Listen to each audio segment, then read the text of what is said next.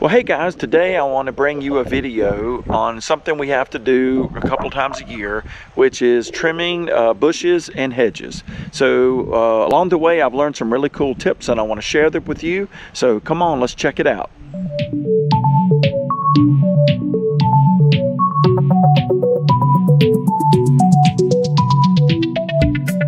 So guys, over the past weeks, we've been pretty busy here around the homestead place. We have been pressure washing and sealing the sidewalks, using a bucket lift and cleaning the windows. And now I want to share with you a video on doing all the trimming my hedges and my bushes. And what I'm doing is getting prepped for doing a remulching. I want to freshen up everything around here this fall. And so that's the mulching is the last thing I'm going to be doing. And everything else is just the preps so I can do that big last job.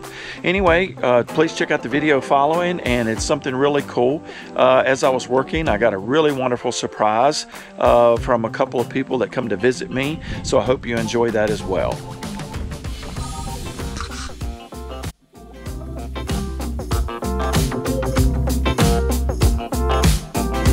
All right, look up in the camera. This is one of my twin grand girls, and she wanted to come and say hello to y'all. So say, hey everybody. Hey. Say, how are y'all today? How are y'all today? And say, thanks for watching Papa's channel. Thanks for watching Papa's channel. Well, good job. Can I have a hug? Oh, Huh? My Papa. That's right. You want to be on TV too? Well, come on. Now, I bet y'all think this is the same one coming a second time, but these are twins. One's Kinley and one's Caroline. Can you say, hey, everybody? Hey, everybody.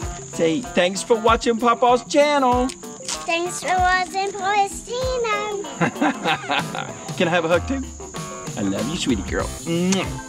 Alrighty. Sounds good. All right, time to get back busy. Break is over.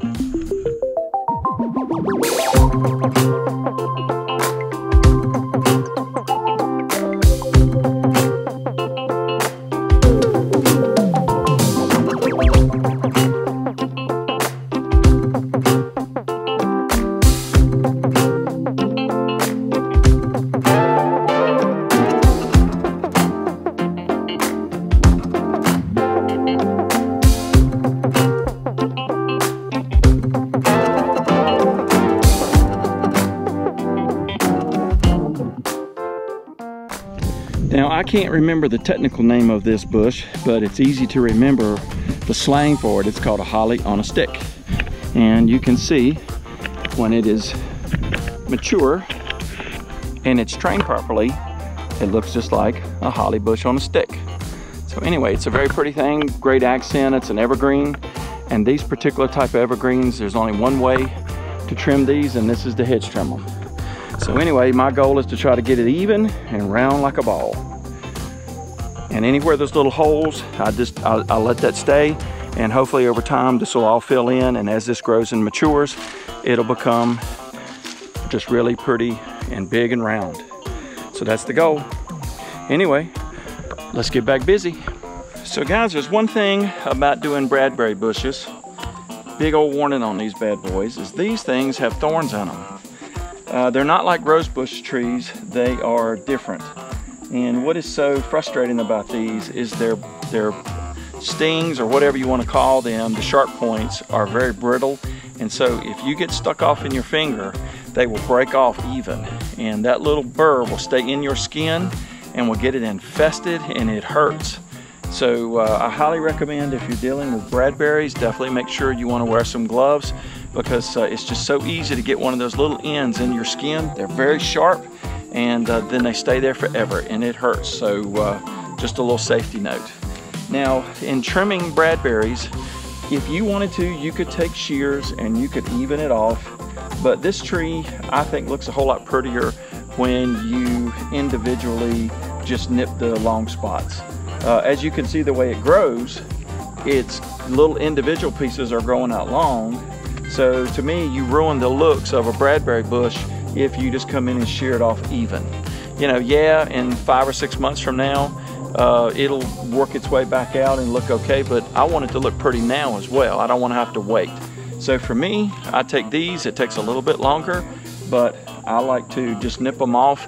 And that way, you ever heard the old saying, you want a haircut that don't look like a haircut? Well, I want to do my trim of my bushes to where it don't look like I just sheared them off. Now, there's a long time ago, a lady that I used to work for taught me a really cool trick, and I have used it my entire life, and it really, really works well. When you are pruning and trimming, whether you're doing bushes or pruning trees, if you will do it with this method, you can trim a tree and then go back and look, and you can't even hardly tell where you did the nips and turns. And the way you go about doing this is you look at a branch or a limb. Let me see if I can get in here real close. And you look to see where it splits. So for example, I want to take this one that's real long off. So I'm going to go all the way back to where it splits.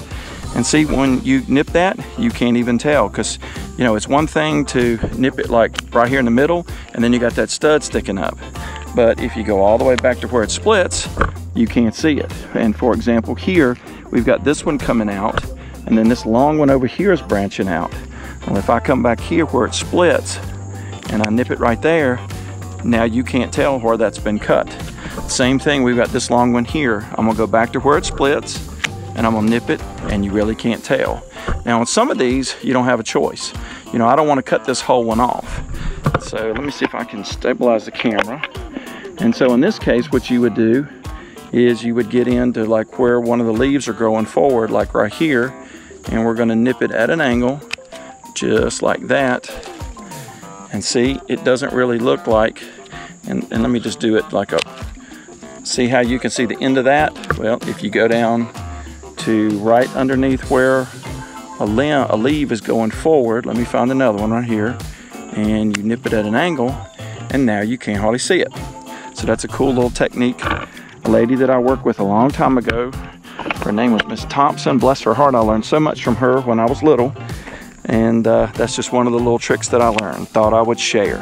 And if you do the same thing when you're pruning trees, and I'll show you guys later when I'm doing some chainsaw work, it's the same type of philosophy with pruning trees. So anyway, hope that helps with a little tidbit.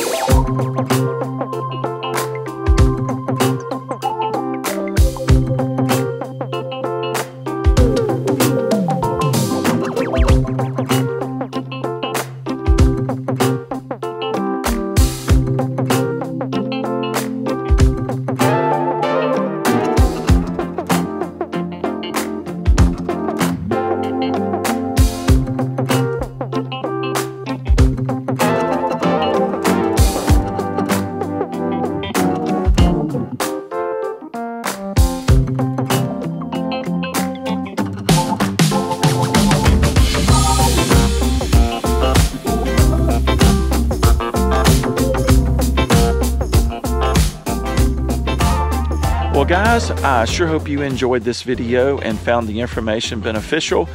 We will be bringing the final video for this part of the series when we do the mulching real soon. So again, thanks for watching. Remember, here at Project Next, there's always one more. So we'll see you guys again real soon. Thanks again. Take care. Bye.